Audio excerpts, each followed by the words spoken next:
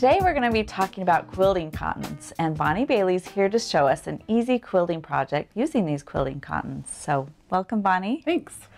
And I'm excited to see what we're going to make because quilting cottons are so fun. They're double-sided. Why do you like to use them? They're so versatile. I mean, really, once your project's done, it's done. You don't have to line any bags and you don't have to quilt the quilt. It's great. It's just ready to go and makes it easy to work with. So let's pull out the quilt we're going to be making today. And this is adorable. Just kind of a lap-size quilt. Yeah, I made it for my nephew. I put his initials on it. Personalize it. Love that. So I used, actually this is only 3 different fabrics because I reversed some of the strips on it. So I've got 7 different strips on this. And they're all cut different sizes. So we'll talk about what size to cut the strips. Great. Okay, so tell us how you made this project. So I used 3 different fabrics, and for our demo today, we've got the mustache, which the reverse is the dot. And then it makes you look like you really have more fabrics. It looks like I have like 4 fabrics. Or, you know, you turn it over, it looks like there's more than that. 6, I guess it would be, because there's actually 3. So the mustache and the dot, there's 4 of those, and they cut 8 inches each. Oh, yeah. Okay. Those 4. The yellow dot here, it's got the yellow chevron on the back, and they're cut 6.5. Okay. 2 of those. And then the middle one, the lime green, is again the chevron on the back. I just did one of those, and that's cut 10 inches. Great. And then you're going to want to cut your sashing strip. So you can see on the back of that it looks exactly the same. That sashing strip looks just the same as it does on the front as it does the back. But the front sashing strip is cut a little bit bigger. So we're going to do a little bit different. So it's actually cut 1 3/4. And then the back sashing strip is cut 1 1/8. So you want to cut one of those in between each of your strips. So 6 pieces of each. Yep, 6 of those for your 7 strips. Okay. And then your front sashing strip, once you get those cut, then you're going to want to fold those in half, take it to your ironing board and press it in half. Okay. But you're not going to press your back. Nope, piece. You don't press that one. All right. And then the next thing you're going to do is sew a back sashing strip and a front sashing strip to all of your strips. So at the same time. Yep. So we've already done that to this one, as you can see. It's got the back sashing strip here. It's got the front sashing strip on the front side. All right. So we'll show you how to layer those. You first put your back sashing strip front side up, right side up. That's a better way to say it. And then you do your quilted cotton right side up, and for all intents and purposes, our yellow dot is the right side up. And it probably doesn't matter. It looks good either way. It doesn't really, no. Just what you prefer.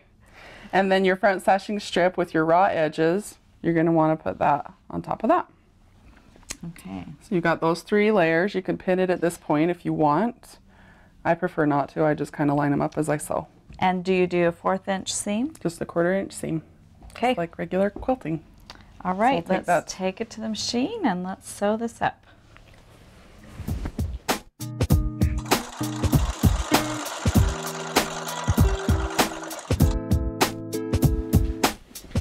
Well, that was quick and easy to do, to put those on. Yep, we did both of those in no time flat.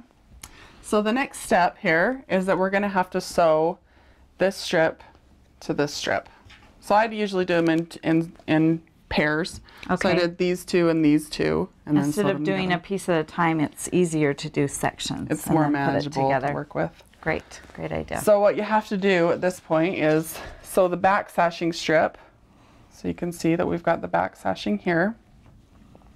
That is going to be sewn now to the wrong side of the strip next to it. Okay. Okay, so here's the strip next to it. Okay. I pull that, kind of have to fold that out. All right. And then I'm going to sew it to the back side of the strip next to it. And again, you can pin if you want. Otherwise, just start sewing. Okay. Line those edges up as you go. Great. Let's go sew.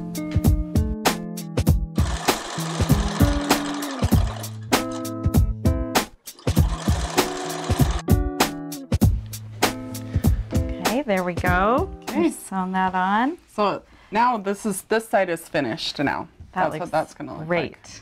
Easy to do. And as you can see, the front isn't quite finished yet. But as you can also see, these come perfectly together. And that makes it so it's not a bulky seam right there. The seam just makes the edges lays just come right flat. together. That's brilliant. So smart. Isn't that great? I love whoever came up with this. Yeah. And at this point, now you're going to fold the front one over, and that's why we have a folded edge, because that's going to be a finished edge. It's going to be left undone there. Okay. And we're just going to stitch down that. Now you could actually do just a straight stitch here if you want to, all the way down. I have done just a small zigzag. That looks very nice. And so you're going to want to use matching thread. You do want to use matching thread in your bobbin. And you know what's so nice? We just got our fill matching thread. Yay! That matches all of our basic colors. So I just wanted to show this. And we just have all the colors that will go with our stuff. So that's kind of fun that you can match perfectly. Great. So I'm excited about that.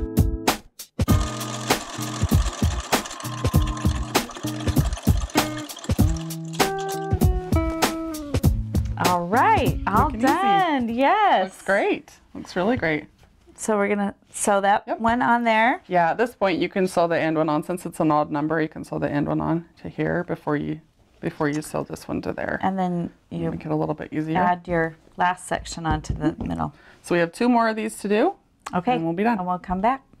Right. Sounds good. Okay, so we sewed our last sections on together. It looks great. Good job. And one thing that, just to be reminded of, if you're having trouble sewing all this bulk, is fold it over so you can sew along there, and that can go through the middle of your machine. Awesome. And that's why it's a lot easier to sew those into sections first. But that last seam is a little tricky, you're right. So really we only have one more step until we're ready to bind this. And that's just to trim it and square it up. So in order to make that a little easier, we're going to fold it in half so the top meets the bottom. You'll notice that these edges are all off a little bit. Some of the fabrics are a little longer than others. We'll square it up and make it nice. On one side or the other. Yeah, you can tell that you started on this side, I think. Yes. That's all right. We're just going to line up. I like to line up a line of the ruler with one of the seams. Of the sashing in there. That's a good point of reference. And then I'll just try to make it as big as I can. I want to make sure that that selvage is gone. And that looks pretty good right there. This is a lot of layers, so go very carefully. So, and we'll do the same thing with the other. Flip it over. Make sure we're still lined up on the top here. This can be a little intimidating to cut your quilt apart. Okay, I've got that lined up again right there, making sure that I get that selvage off. Very good. So now we're all ready to bind. You can easily bind this in no time at all, and that makes a super easy lap size quilt and very fun. Just in a day, right? Yep. And what's also fun is Bonnie showed us before, you can personalize your quilt, and we have these letters that are free to download on our website. And they're that size. I didn't have to make them bigger or smaller. At all. And you just did what? I did a heat and bond, so a fusible web. You top stitched around it. Yep, I stitched around it. You could do a zigzag to finish it. And it's just raw edge. Great idea. Thanks for this quick and easy project. It'll be on our website if you want to make this quilt with our new quilted cottons.